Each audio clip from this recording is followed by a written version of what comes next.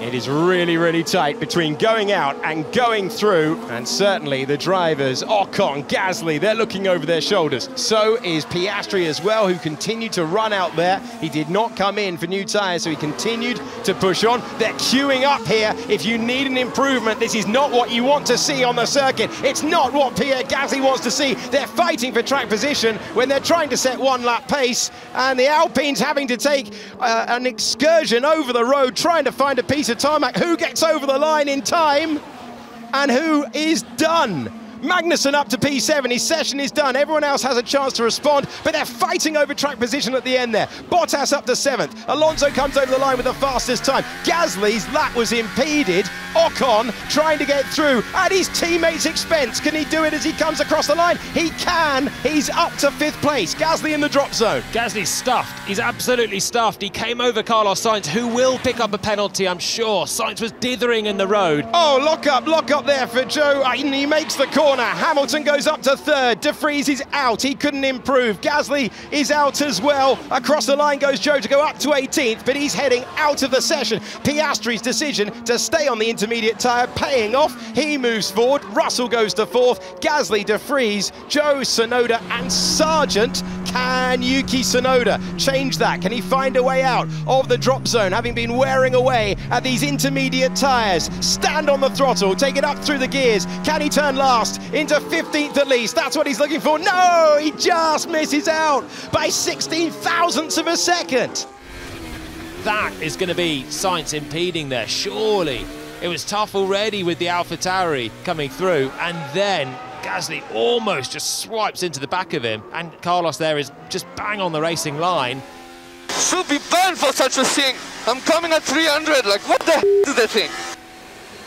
And it's Tsunoda, his old teammate Gasly, his current teammate De Vries, Sargent and Joe. It really was step forward or head out.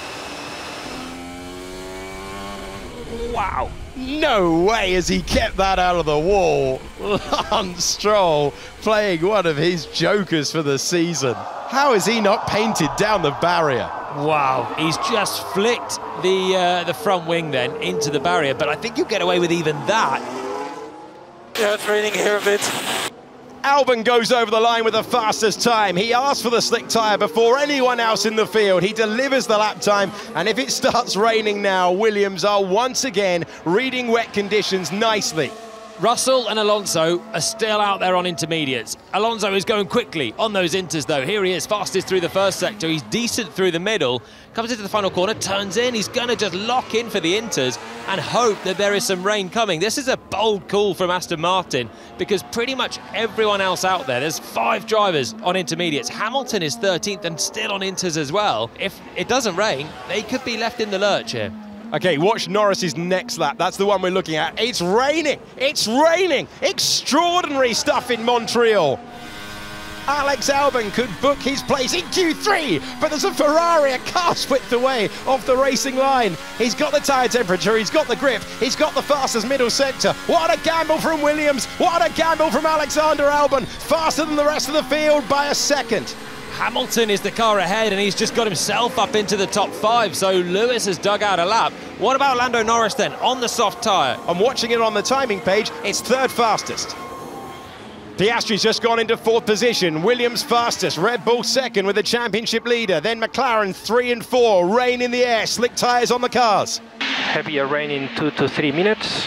Perez has bolted on inters. Perez didn't like those slick tyres. He's gone for inters, and others on the slicks are improving. Albon stays top.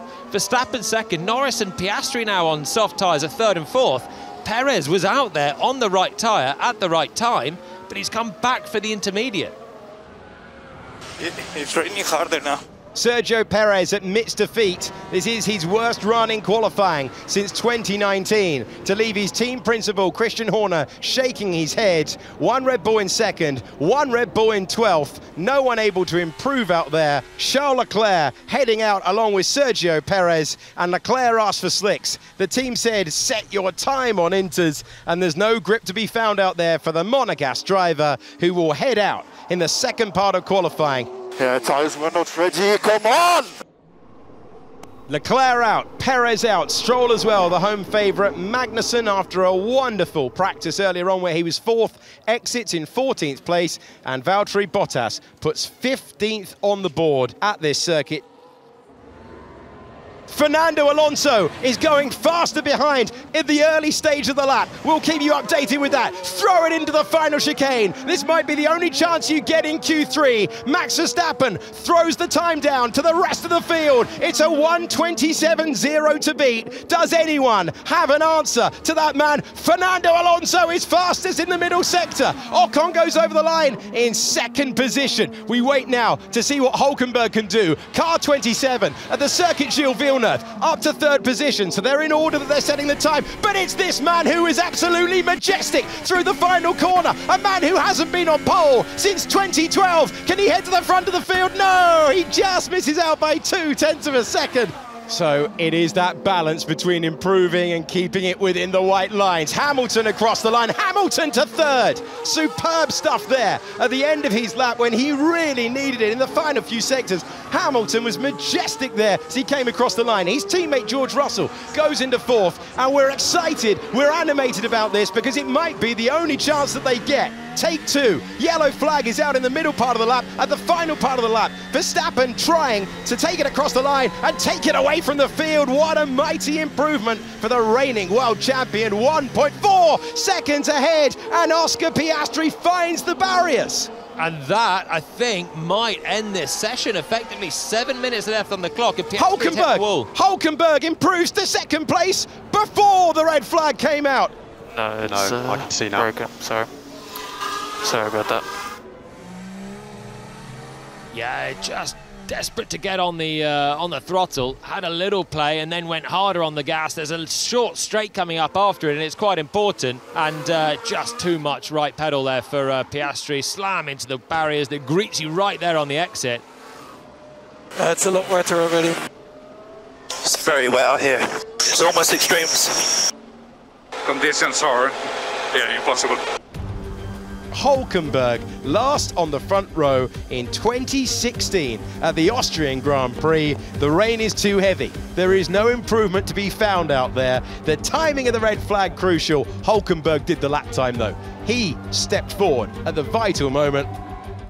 A 25th career pole for Max Verstappen, a 3rd front row for Nico Hülkenberg, and Fernando Alonso completes the top 3. He's there once again this season.